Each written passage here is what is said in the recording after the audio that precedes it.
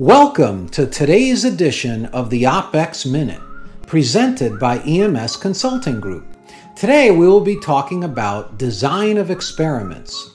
When we analyze and improve a process, we often talk about the X and Y variables. This sounds a lot like algebra, and it is.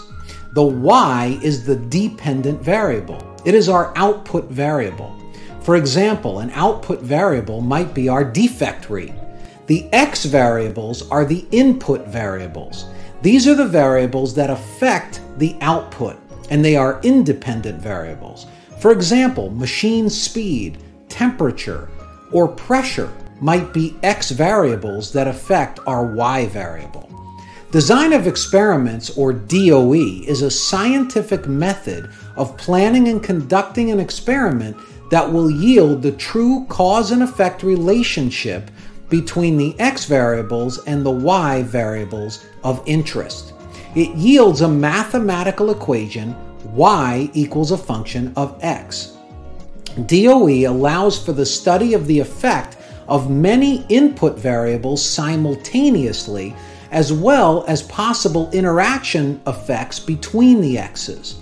The goal of DOE is to find a design that will produce the information required at a minimum cost. DOE is much better than one factor at a time testing because it is less expensive and because it accounts for interaction between factors. Let's consider a very simple example.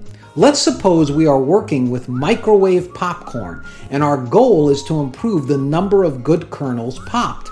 That would be our Y variable. X variables might include power on the microwave, time in the microwave, and perhaps brand of popcorn. We can run what's called a two-level full factorial design of experiment, DOE, where we determine what the best settings are for power, time, and brand to maximize good kernels popped.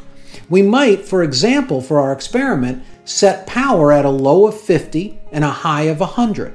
Time at 1 minute low and 2 minute on the high side, and brand A versus B. We run the experiment and determine the optimal settings. These settings would then be validated through additional popcorn popping and then made a standard. There are different types of DOE that can be done depending on the number of variables you have and the nature of the process.